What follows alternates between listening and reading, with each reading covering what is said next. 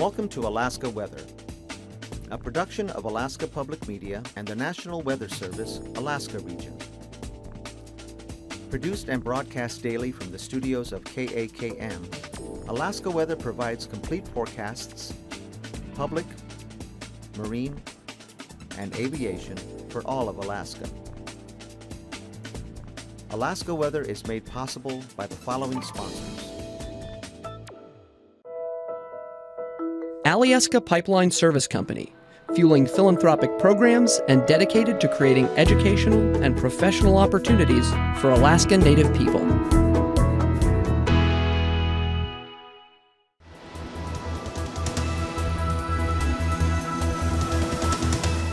The National Weather Service. Welcome to your Alaska Weather. I'm meteorologist Perry Danny. This is your weather for April 15th, 2016. You can follow us on www.arh.noaa.gov as well as Facebook and Twitter. Starting off with the satellite tonight, as we put it in the loop, we have a low pressure system just sitting southeast of Kodiak with a trailing occluded front extending through the Gulf region, and it's bringing a swath of clouds through the Gulf and along the northern coastal communities. Putting it into loop here, that occluded system has a warm front extending just south of Hanagai eastward in this region here. And that's bringing some, along with the occluded front along the southeast panhandle, continued cloud cover pushing into the southeast panhandle, as well as northern coastal communities. Somewhat downsloping along the Anchorage Bowl, but farther north, pretty much clear skies north of the Alaska Range and extending over to the east, just east of Seward Peninsula. The big system to talk about is this, as I put the satellite in the loop, is this strong occluded system that's tracking just southwest of the western Aleutians, a strong southeasterly push, a large swath of moisture moving into the western Aleutians and spilling over into the western Bering. Farther north, you're going to have this northerly flow here, showing colder air from the high pressure sitting over the Beaufort Sea, easterly flow here. Some cloud cover predominantly over the Arctic and western northwest coastline. As I put it in the loop here, the northerly flow is pushing there's going to be weak troughs pushing down here, moving the colder air down into the central Bering Sea. So you're going to have continued cloud cover. Today's weather, again, here's these weak trough extending over the eastern Brooks Range, and that's producing easterly flow with some scattered snow showers and some blowing snow issues, but not enough to issue a advisory or blizzard warnings there. Last time I saw it was like 3 miles there east of Barrow. Some fog conditions there at Barrow. Along the northwest coastline, as well as extending down to the Bering Strait. You have this scattered snow showers all the way down to the Pribilof as these weak troughs push on through. And then in the southeast panhandle, you're going to have this occluded front that's extending all the way through the southeast panhandle. You're going to have light rain onshore flow there. And then there's some light rain on the eastern Kenai region also, with this occluded low just south of the Kodiak region. And then here's this strong occluded front that's approaching the western Aleutians there, and that's producing strong southeasterly gusty winds and a wintry mix in this region. Tonight's forecast, this strong occluded low pressure system will continue to move eastward. With that, it'll just continue to move the wintry mix farther east into the Bering Sea. So a continued strong gradient here with closely packed isobars. You have some blowing snow conditions farther there over the Kamchatka Peninsula. But along the central Aleutians, you have the warm front approaching, and that'll continue to move eastward here and to the northeast. The southeast and the northern Gulf, pretty much the occluded low will continue to fall apart as this front falls apart here. Onshore flow, so light rain throughout the southeast panhandle, extending over to the northern coastal communities as well as down the Kodiak region. Farther north, easterly flow, some light flurries across the Brooks Range and Arctic coastline there. And you do have a weak low pressure system there just along the north of the eastern Alaska range, and you get some wintry mix on the backside with the cooler temperatures. And then that weak trough pushing down through the Seward Peninsula into the northern Barren. You'll get out ahead of it. You'll have some scattered snow showers. Farther along the chain here, the eastern Aleutians and part of the Alaska Peninsula, you'll have a wintry mix of the colder air being east from Cape Serapchef westward to Dutch. You'll have some scattered snow showers. Saturday's forecast, this strong 907 millibar occluded low will continue to move to the northeast, and with a the occluded front extending through the western Barren. Then again, it'll push this wintry mix farther east into the central Bering. And from the eastern Gulf all the way up to the northern Bering, you're going to have scattered snow showers and that continued weak trough that's extending through the Bering Strait up into the Chukchi Sea. That'll produce some scattered snow showers out ahead of it. Farther east, over the Brooks Range, you're going to have continued light flurries and easterly winds in that region there.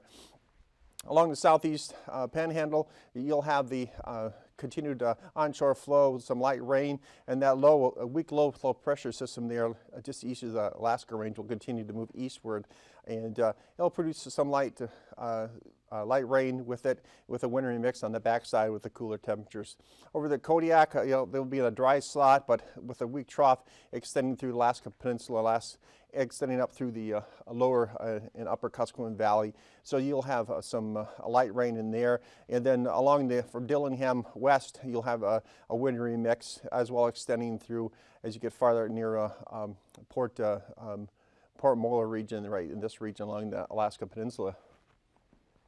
Sunday's forecast, this occluded low will begin to weaken, and it'll continue to fall apart. The tighter gradient will be out ahead of it again, and that'll be extending from the central to the eastern Aleutians. So a wintry mix extending there from Pribilofs northward. And then farther north through the Bering Strait and the lower Chukchi Sea, you're going to have that weak trough pushing through, so producing some scattered snow showers. On the backside as the occluded low, you'll have the cooler air filtering in, so you'll have a wintry mix pretty much from the western Aleutians, from the central to the western Aleutians. For the northern Gulf, you're going to have a southerly push with these weak waves forming later on when we talk about the jet stream. We will see a strong southwesterly jet that's moving up this region. So it's helping to move these weak troughs up here, weak low pressure systems. So continue onshore flow along the southeast panhandle and the northern Gulf with light rain in that region. And now that'll move on through to the Southwest Territory and into along the Alaska Range farther north. You'll get a wintry mix as you go farther north at the cooler temperatures. As continued, that weak trough will be pushing through another short wave, and that'll produce some light flurries along the central to eastern Brooks Range as well as the Arctic coastline. Temperatures as of 2 p.m.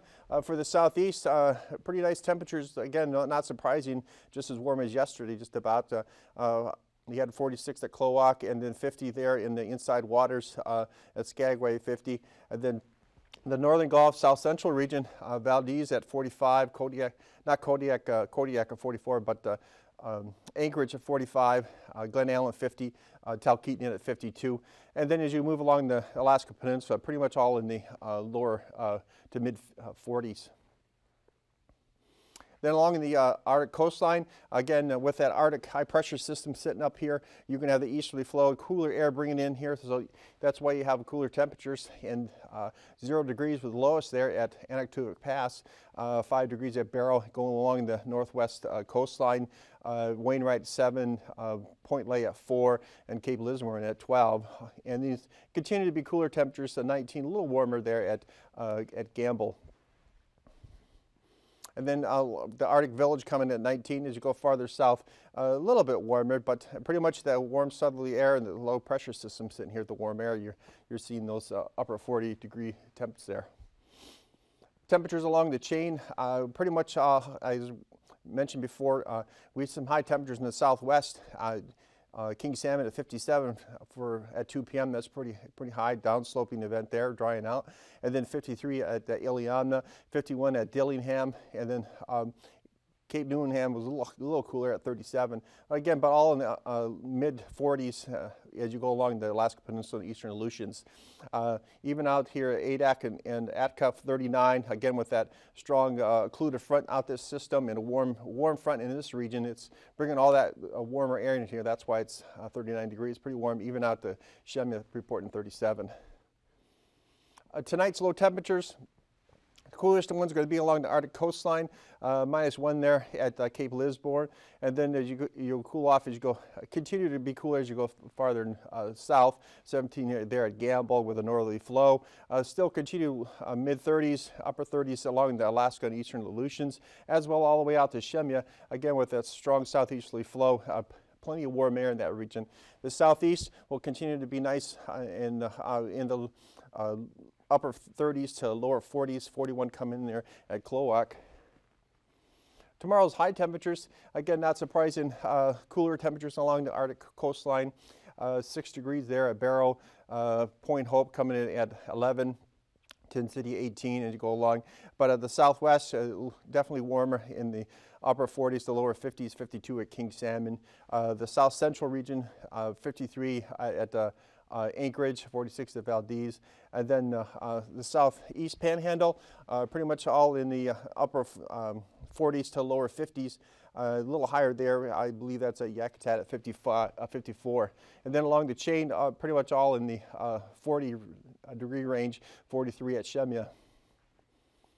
Flying weather, IFR to marginal VFR conditions here, again with this strong occluded front out here, that's where your swath is going to be from the western Aleutians in that region. Also in the Bristol Bay region or Kuskokwim Delta, YK Delta region, extending up to the Seward Peninsula right through here in that region. Also along the Brooks Range and extending along the Arctic coastline with the easterly flow and plenty of cloud cover and cooler air. The southeast, you'll have the onshore flow, so that'll be covered in marginal VFR conditions, as well as the northern coastal communities, Prince William Sound, extending in the eastern Kenai, extending down to the Kodiak region and portions of the Alaska Peninsula. Flying weather for the afternoon, this marginal to IFR conditions will continue to move eastward as this low pressure system that's approaching the south western Aleutians range, western chain, that is, sorry about that. That'll continue to move this system farther east and extend all the way past AKwx and starting to move into the central Bering. You have marginal VFR conditions through the along the Alaska Peninsula, eastern Aleutians, all the way up to the Seward Peninsula region, and then IFR and marginal VFR along the Arctic coastline, again with that easterly flow through there and the cooler temperatures, so there'll be continued flurries through there.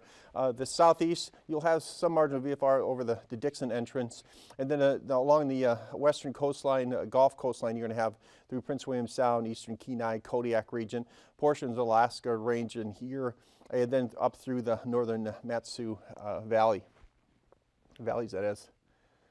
Tomorrow's flying conditions, AKwx marginal VFR to VFR, and then Adigan marginal VFR to VFR, Lake Clark and Merrill marginal VFR, and then rainy marginal VFR, and then windy marginal VFR to VFR, and Isabel marginal VFR to VFR, Mentassa MVFR to VFR, and then Tanita VFR to marginal VFR, Portage marginal VFR, Chillicook and White marginal VFR to VFR, and then tomorrow's freezing levels with the cooler air northerly flow here is reaching all the way down into the, to Dutch and portions of the Alaska Peninsula.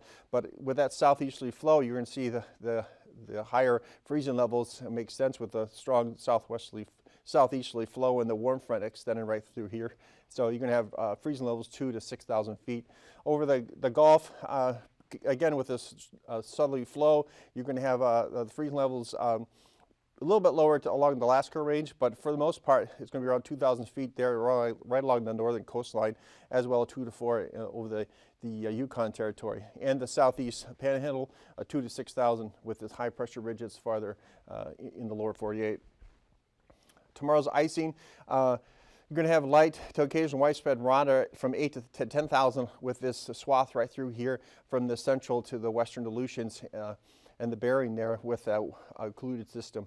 And then above 4,000 along the eastern Bering to the northern Bering up to the Seward Peninsula, above 4,000 along the Arctic coastline, from 7 to 10 along the Dixon entrance, and then from 7 to 10,000 feet along the eastern Kenai extending to Kodiak, and portions of the Alaska Range up extending them to the western Alaskan Range there. Tomorrow's jet stream, northwesterly flow 155 knots, transitions to southwesterly 30, then a strong northwesterly jet digging through the eastern Aleutians as it digs down to Long Way Trough here. Then it transitions to southwesterly 125 knots, then northwesterly jet extending through the lower 48. Through the Kamchatka Peninsula to the eastern Siberian, you have a southwesterly jet there of 80. Tomorrow's 9,000 foot winds, strongest winds southwest over the Gulf, over the western Bering there with that occluded low pressure system, so 50 to 45 knots their region. And then in the southeast, you have low pressure system, cyclonic flow, 20 knots, 15 on the north side, and 15 to 30 knots on the back side there towards the Arctic coastline. The southeast southerly winds 25 to 30 knots, transition to westerly to 20 knots. Tomorrow's 3,000 foot winds, strongest southwest through here, through the western chain and to the western Bering, and then transitions to southeast to 45. Weak cyclonic flow, just with that low pressure system over the Seward Peninsula, and then southeasterly flow along the Arctic, along the southeast panhandle, and then it transitions to westerly at 15. Tomorrow's turbulence below 4,000, light to occasional moderate along the central to western Aleutians, and then below 4,000 along the Arctic coastline. We'll be back with your Marines after this.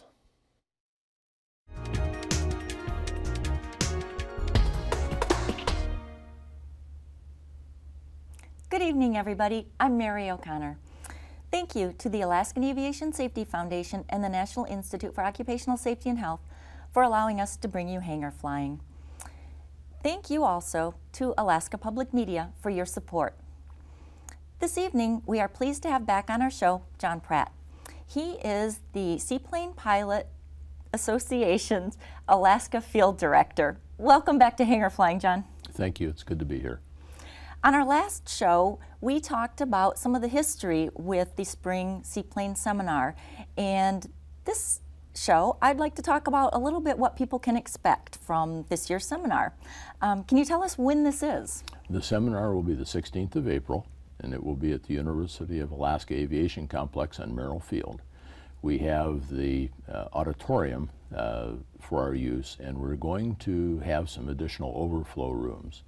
But this year, one of the things that I'm particularly interested in seeing how it works is the opportunity for some distance delivery. That will allow people who are actually not physically present here for whatever reason. Either they live outside of the Anchorage area or can't make it for whatever reason, to be a participant in the organization and in the seminar and take away from it some of the safety tips that we hope to provide. That's been a goal of the Safety Foundation for many years, so knock wood, that'll come to fruition this year. So can you give us some information about the start time and the end time? What time should people get their planes warmed up in order to fly in, if they're going to fly in, or head to a building where they can join in watching with their friends? Okay, the seminar registration will start at 8 o'clock. And the actual program will start at 9. Between that time, we'll have the usual processing, if you will, in the coffee pot and that sort of thing. And you will be doing a short presentation during that period too. So 8 o'clock, show up at 8 o'clock, and it should be an interesting time. And it is an all-day event. Lunch will be served? Lunch will be served. It'll be provided by Alpha Eta Rho, and they're asking $10 for the meal. And I think that that's a very rational amount, and I think it's a very good cause to support, because the people that are in that organization are the future of our industry, and they will be not only the people that are doing it, but will be influencing those that help make it happen. So it's very important for us to support them and to support all the youth that we can bring into our wonderful world of aviation. Absolutely, they are the future. Yes. And I think it's a great opportunity for them to hear the presentations as well as hang out with pilots. Yep. It's always fun.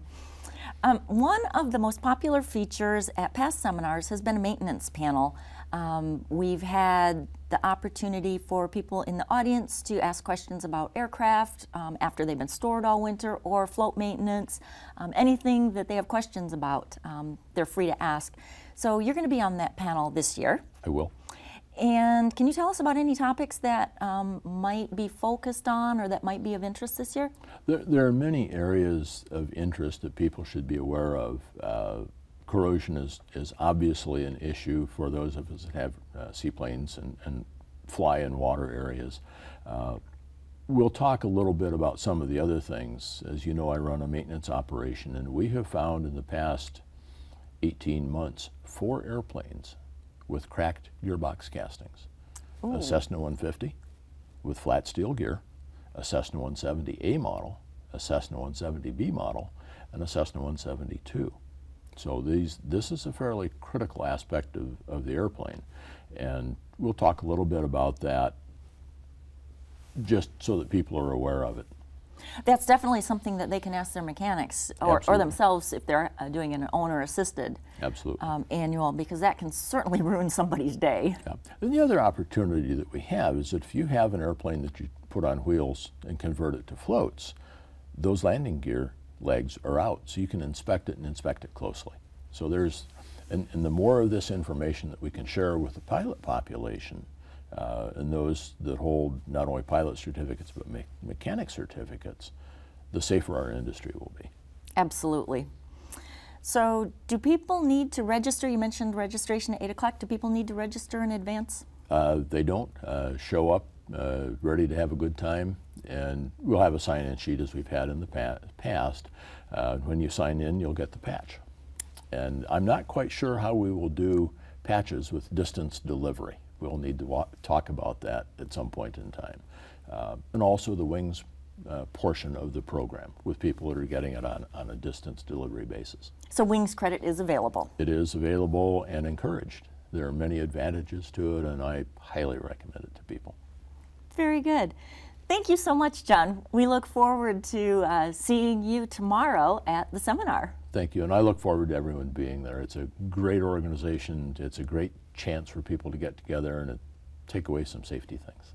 And thank you to the Seaplane Pilots Association for your help in organizing. We appreciate it. You're welcome. Ladies and gentlemen, we hope to see you tomorrow, Saturday, April 16th at the Seaplane Seminar. Until next time, fly safely.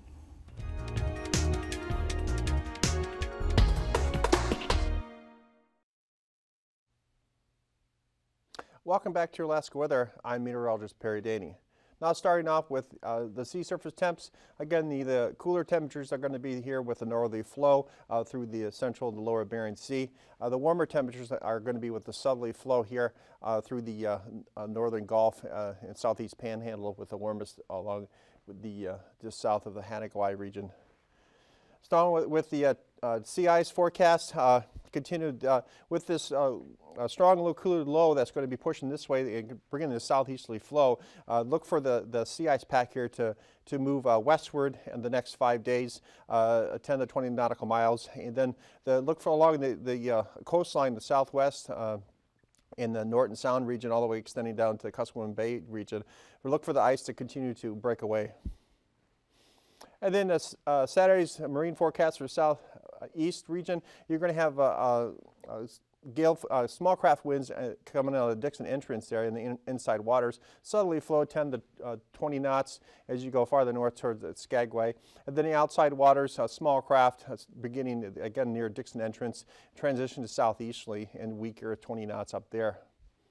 Sunday, the inside waters, northerly flow 20 knots, and then southeasterly through the Dixon entrance, 25 knots. Outside waters, small craft, 25 knots, southerly flow, and then it transitions to easterly there near Yakutat. And then Saturday for the south central, you're going to have predominantly easterly flow around the eastern Kenai and the Prince William Sound, and then it transitions to northeast as you get to Kodiak. Through the inside waters here, the Cook Inlet, you're going to have northeasterly flow, then easterly as you get down to the Barren Islands, and northeast at 15 through the Shallow Cuff region. Then Sunday, light and variable winds pretty much in the northern Gulf as well as northern Cook Inlet, northeasterly flow in the southern Cook Inlet, and then transitions to easterly 15 knots down through Shelikof region, and pretty much all easterly to southeasterly 15 knots through the eastern Kenai region, extending down the Kodiak region.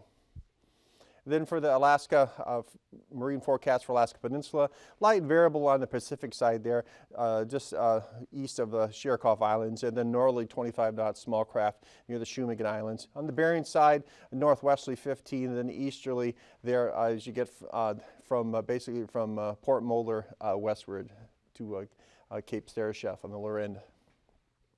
Sunday's forecast, predominantly all southeasterly flow, small craft. Wave heights are going to be higher on the Pacific side, 13 there in the Shumagon Islands, and 5 to 7 on the Bering side. And then the Aleutian Islands, southeasterly flow there with gale force winds, predominantly all from the central Aleutians all the way out to Shemya. And then for Sunday, pretty much southwesterly flow with that low pressure system in the front extending down here just southwest of Shemya. So you're going to have small craft winds. You do have gale force there, they're just north of Dutch. And then for the west coast, predominantly all northerly flow, then northwesterly through coming off the White Cay Delta into the Bristol Bay region, and then southeasterly flow near the Pribilofs, and gale force winds northeasterly there, St. Matthew Island. And then for Sunday's forecast, northeasterly flow through the northern Bering, and that'll be extending through St. Matthew. Easterly flow, small craft there for St. George, and southeasterly through the Bristol Bay region. The Arctic coastline, Saturday's forecast, pretty much easterly to northeasterly, pretty much all the way through the Bering Strait, and that'll be ranging from small craft as you get down through the strait. Same thing for Sunday, easterly flow 20 knots, and then small craft as you go through the northwest coastline. And then tonight's forecast, low pressure system sitting over the just southeast of Kodiak, bringing light rain along the northern southeastern Panhandle and the northern coastal communities. That's it for your forecast. These forecasts are to be used for planning purposes only. Call 1-800-WX-BRIEF for a formal pre-flight briefing. Always file a flight plan before you go flying. The U.S. Coast Guard Auxiliary urges you to leave a float plan with a friend or the harbor master before you go boating. Alaska Weather is made possible by the following sponsors.